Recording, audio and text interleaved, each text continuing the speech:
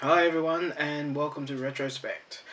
In this episode I'm going to talk about my top 10 games in my collection that I'm never going to get rid of. Okay, so let's begin.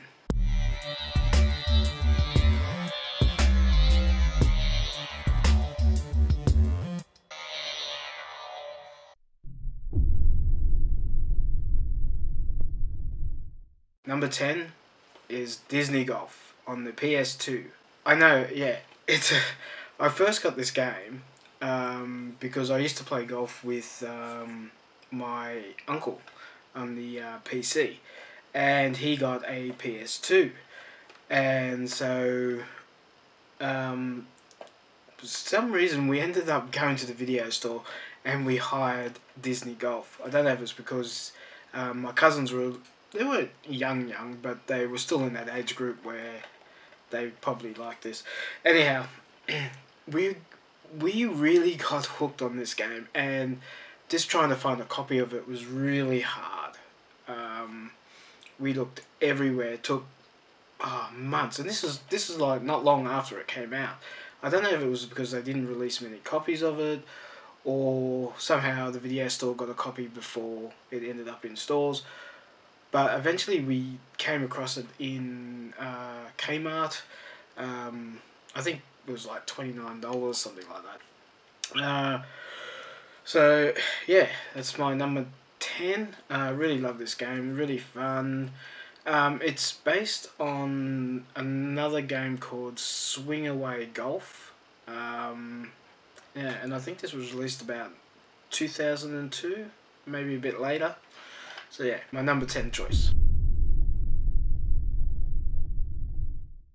Number 9 is Outlaw Golf.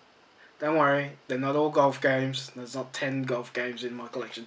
But this one I got after playing Disney Golf, but I got it on the Xbox, the original Xbox. I had it on the original Xbox. I gave that away to one of my cousins, 15 years ago. And looked everywhere for Outlaw Golf 2, couldn't find it anywhere. Eventually found a copy. Very fun. This is more adult oriented compared to the Disney Golf. Very funny. Yeah. So my number 9 is Outlaw Golf 2. Outlaw Golf 1 is similar to the second one. It's just 2's a bit more fleshed out. It's got a bit more characters. Yeah, so Outlaw Golf 2 is number 9.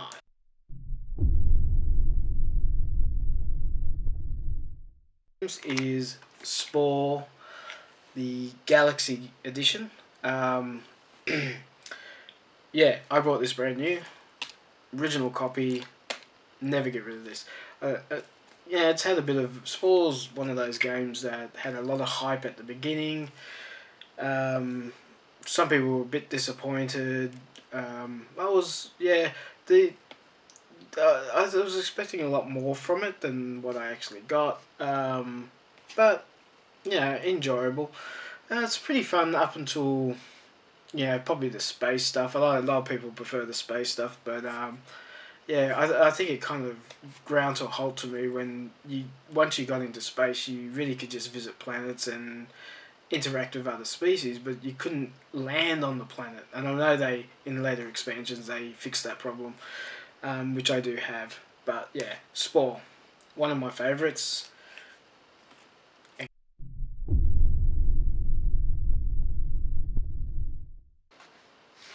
Okay, number 7 is Keystone Keepers on the Atari 2600. Loved this game as a kid. I used to play it all the time to the annoyance of my brother. So basically in this one you play the police officer and you got to catch the criminal.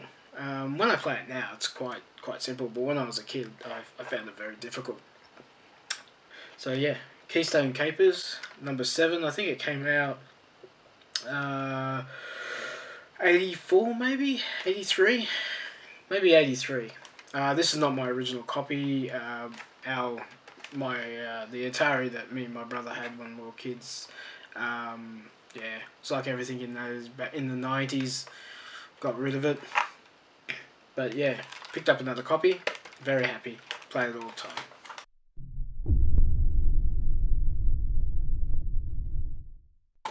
Okay, number 6 is Hell, a cyberpunk thriller. Now, I got this. This is probably the first game one of the first games I got when I got my first IBM PC or IBM compatible PC. It was an Acer 486. Yeah, I initially I really love adventure games, but I got into this one because for some reason at that time, this is 94 maybe 93. I was really into for some reason I started watching Dennis Hopper movies, and I'd watch anything that Dennis Hopper in. I think the movie Speed might have come out, and yeah, I kind of thought, oh geez, Dennis Hopper is a really good actor.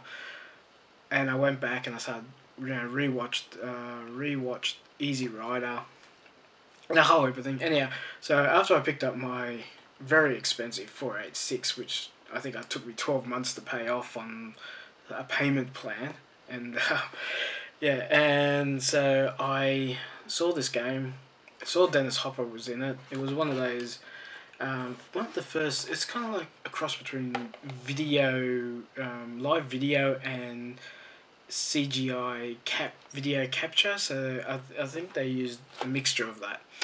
Anyhow, it was point and click, a bit of action adventure where you had to do, it was like a platform, and then it went back into like solving puzzles, picking up clues, whatever. Anyhow, so that's another one. Number 6, Hell, a cyberpunk thriller.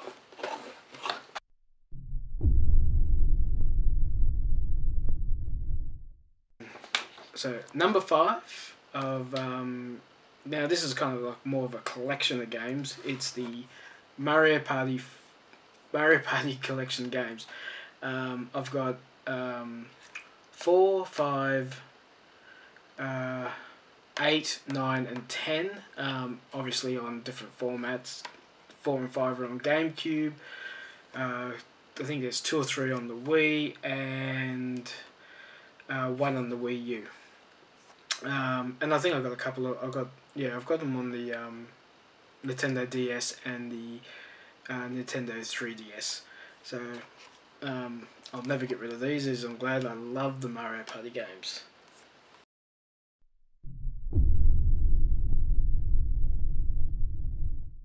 Okay, my number 4 is Dragon's Lair: Escape from Singe's Castle. This one is on the Amiga 500. I got this when I got my second Amiga, after got rid of my first Amiga when I got upgraded to the IBM. Wish I never did that, but that's another story for another time. So I picked this up. I think it was $10. The sticker's still on it there. Love this game in the arcade. Used to always beg my parents, can I play it? I think it was one of the more expensive arcade games you could play, where like mum and dad were like, come on, just Star Wars is over there, or whatever, the 20 cents. I think it used to cost us 20 cents to play a game. I think this was more like $1 or something. Even at that time, it was really expensive to play. Anyhow, one game I'm glad to have. I do have Ace Space Adventure, I think it's called. I do have that. But yeah, I really love this game. Never get rid of this one.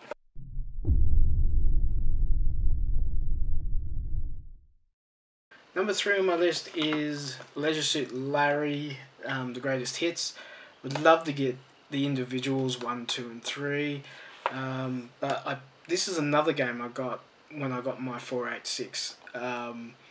Saw it on the shelf, had to get it. The guy was a bit concerned because I think I was about 16, 17 when I picked this up. I think he wasn't sure if he should be selling it to me or not. I'm glad he did. This package has, I think, all 6 plus the original soft porn Tex classic that Leisure Suit Larry was originally based on. So it has all those. Yeah, never get rid of this. Let's Eat Larry, one of my favourite games.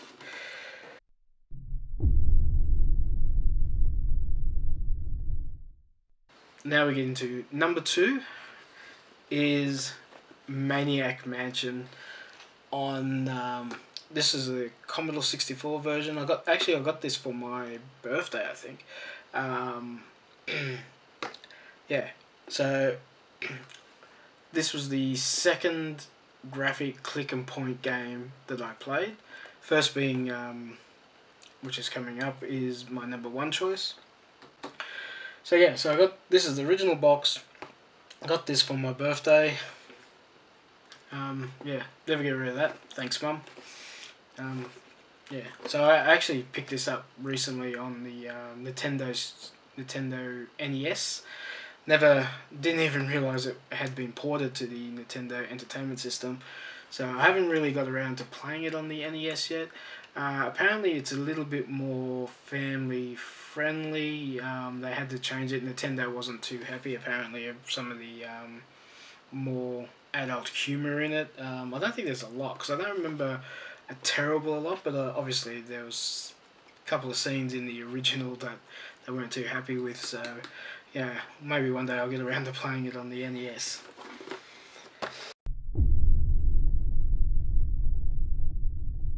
My number 1 game that I'm glad to have in my collection is Zack McCracken and the Alien Mindbenders. Never had the original. The first time I played this game was on the Commodore 64. A friend brought it over. I'm sorry, I can't remember which friend it was. It was either my friend Steven, my friend Edward, or my friend Jamie. They turned up one day, had this disc, and said, "You got to play this game. It is hilarious. It's funny. It's cool." So we, got the Commodore 64 going, put it in, booted it up, saw the title screen, saw the music, fell in love with it straight away. Why this is my number 1 choice is it's the first game that all my friends got together and we played it together. Usually it was just like me and another friend, or one of us sitting back watching another friend play one of the games. But this one we all got together, tried to work out what was going on, how to solve the puzzles, had a great time.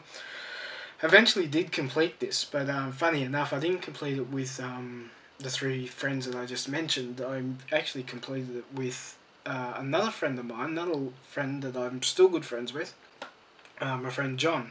And we finally decided we're going to sit down, and we spent all night playing this game. Now, I tried to get the original box for this. Mum took me around to all the computer shops at the time. Couldn't get an original copy anywhere. Ended up just copying, the copy that my friend had. And then eventually when I moved out of home, I moved away. I was going through the local Kmart store, and for some reason this was in the bargain bin. It was missing. It had the discs, but it was missing the newspaper and a few other odds and ends, that you got with it. But I think eventually then I went. I think the funny thing is I went back. I got it at a steal, and I went back a couple of weeks later, and obviously they must have found the newspaper and everything else, because I picked it up in a they just had it in a bag. Yeah, they just had it in a bag, and I picked it up, added it to this box, and I ended up with a complete version.